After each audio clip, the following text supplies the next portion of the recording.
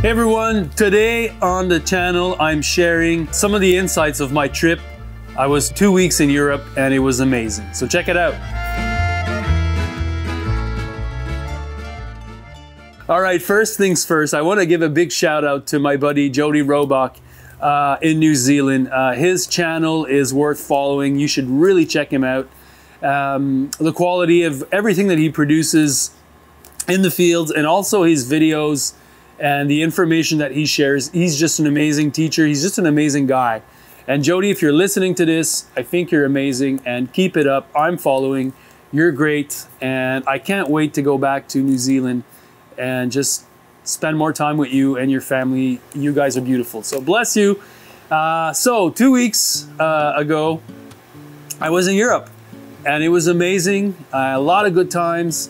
I was doing some promoting work for a few books that the Market Gardener Institute have come up with in France. One of them is about sharing some of the microeconomics of different farms. There's profiles of 8 different farms, their sales, their investments, their gross margins, their farm designs, their stories. And so the goal of that book is to kind of share some of the more of the numbers behind farm startups and give models so that others can really better understand what it implies to start a farm.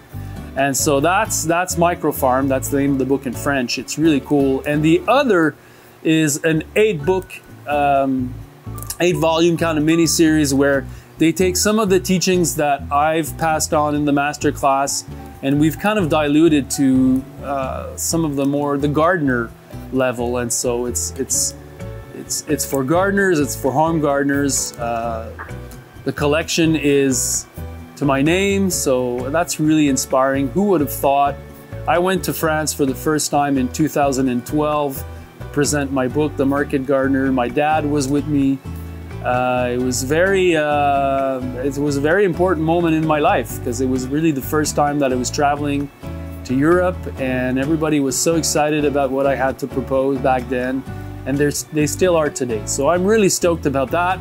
And every time that I go to Europe, for me, besides taking a bit of weight because we drink a lot of wine, there's always fine dining happening. That's really cool. But I always take this time to also visit farms because, you know, visiting farms is important. And any growers listening to this this YouTube today, like taking the opportunity to visit a farm, you look at the details, you see the hinges on the doors, you see how they've installed their greenhouses, their tool sheds. You know, I visit tool sheds in Europe and I always find a tool that I've never seen before. And so that's really important for me. And I always take, regardless of the meetings and the bookings that I have, I always want to do a few farm visits. And that's what I did this time. And so one farm in France was really epic, in a big castle up in Bretagne, which is up north. It's probably my favorite part in France. And it was really fun to see their farm. Lucie and her husband there, they're amazing. Shout out to them. You guys are good. Thank you for hosting me. And I also went to Marseille and did another farm tour there. And then I went to Italy. And that was my second time in Italy, and really interesting to go there. Interesting that they don't speak that much English, which is surprising, and I had to really speed up my Italian. So sono molto contento di verte. Really practicing talking with my hands all the time. Good times, good laugh. La Rapa Bandata, really hospitable folks, really great community. I think there was 150 growers that came to the event that time, and that was beautiful. And I also then went to visit the headquarters of BCS. BCS Walk Behind Tractors. And I had never been, and honestly, folks, it was really interesting to see that. There's about 800 staff working in a warehouse. It's really a manufacturing plant.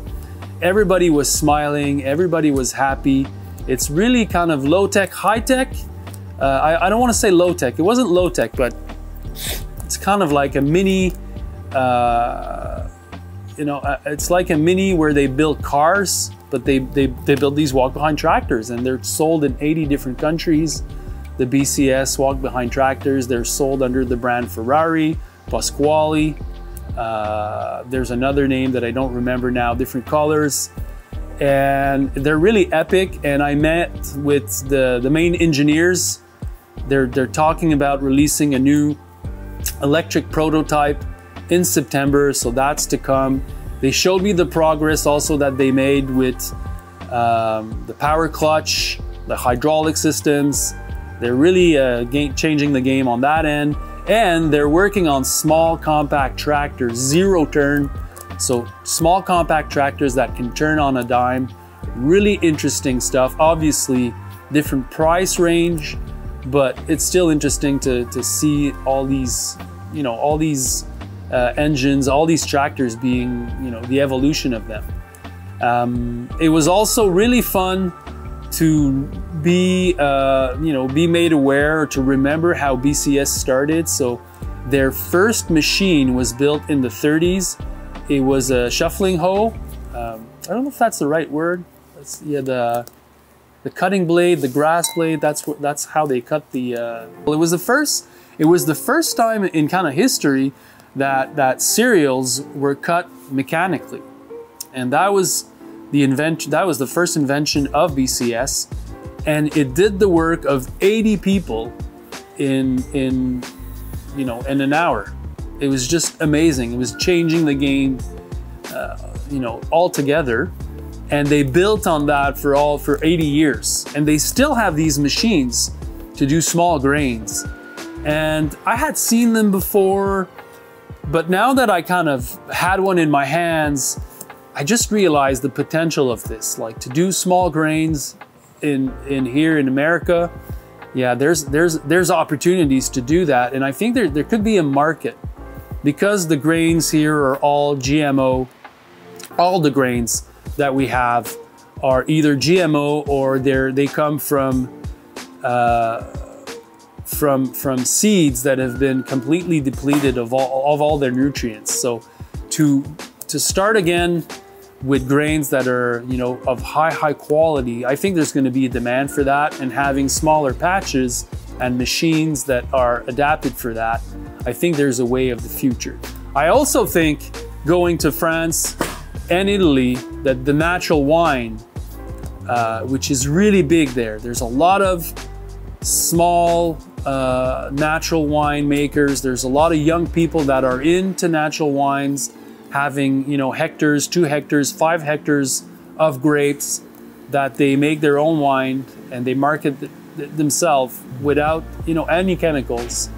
I think that I see the potential in America for that. I don't know why there's not more people making natural wine, embarking on that journey, but it's just so cool when I go there to see that the whole industry of natural wine is really like, perhaps like organic was 20 years ago, still kind of pure.